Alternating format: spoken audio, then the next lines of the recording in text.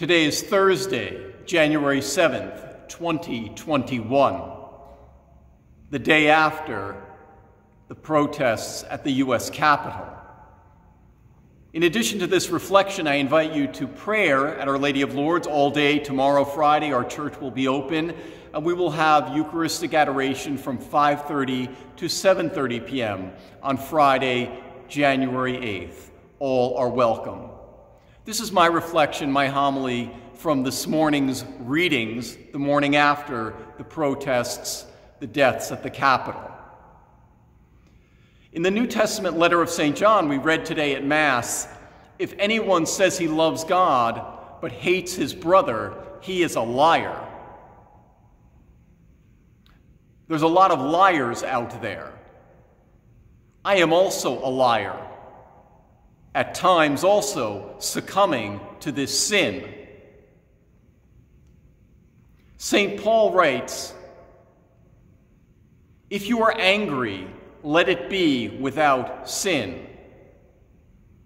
Do not let the sun set on your wrath.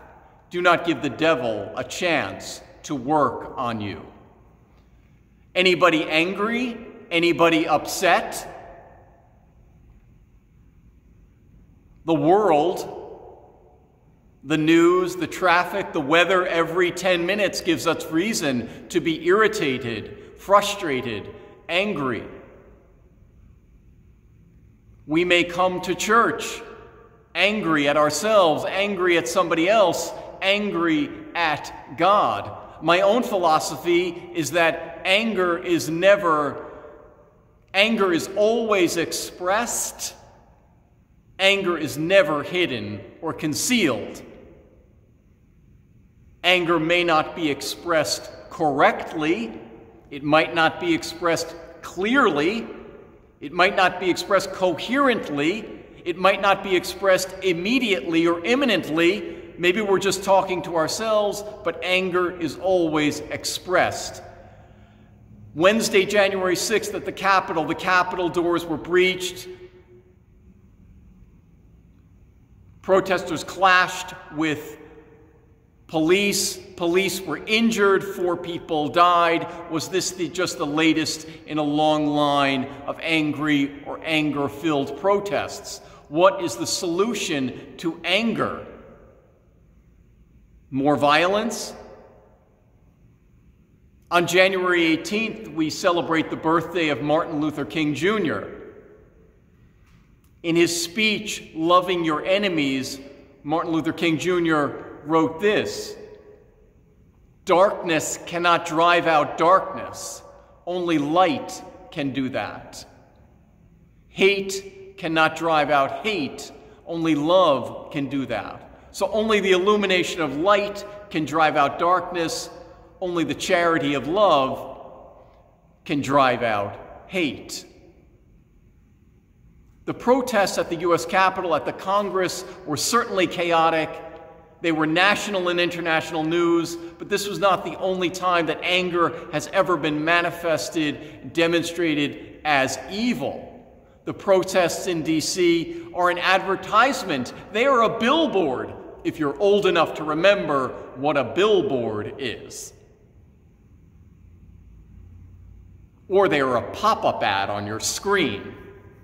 The protests in D.C., the chaos in D.C., are an advertisement, a billboard, a pop-up ad for church and for prayer, not because we support this type of protest, but because we are against this type of protest and because we have a whole different way of doing things.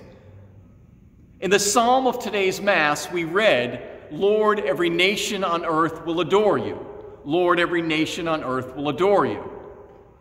And adoration of God is also about loving God and loving our neighbor. The two go hand in hand. The January 6th protests advertise our need for church, for prayer, for truthfulness, for integrity, and for community. They are an advertisement for the truthfulness and community that comes to us through the gospel and through Jesus' sacrifice on the cross. Jesus was once dragged off to court, dragged off to the government, where he gave up his life gave up his clothing, gave up everything, and divided his body for us. He makes atonement so that we might survive. He also gives us a standard of truth and love, a standard of truthfulness. And if you're going to be a protester, if I'm going to be a protester, then we stand for truth. There must be some standard of truth. But what we saw at the Capitol yesterday was not a pursuit of truth or truthfulness or honesty. It was a declaration of independent relativism, that only my opinion matters and I don't care about what is really true. Or it's also a statement that I'm a victim, or victimhood run rampant. We don't believe in that. We don't need to be victims because we believe in the truth of forgiveness, the truth of salvation, of community. And what we saw at the gospel what we saw at the Congress was not the gospel. Pray for our country. Pray for our leaders. Pray for those who are angry. If anyone says he loves God but hates his brother, he is a liar. And if you are angry, let it be without sin. The sun must not go down on your wrath. Do not give the devil a chance to work on you.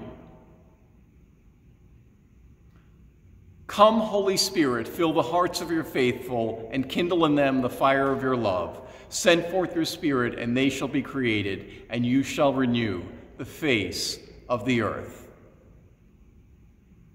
Our Lady, Seat of Wisdom, Queen of Peace, Our Lady of Lourdes, pray for us.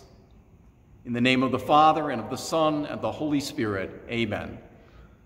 You are invited to pray with us all day tomorrow, and especially during our period of Eucharistic Adoration from 5:30 to 7:30 p.m. on Friday, January 8th.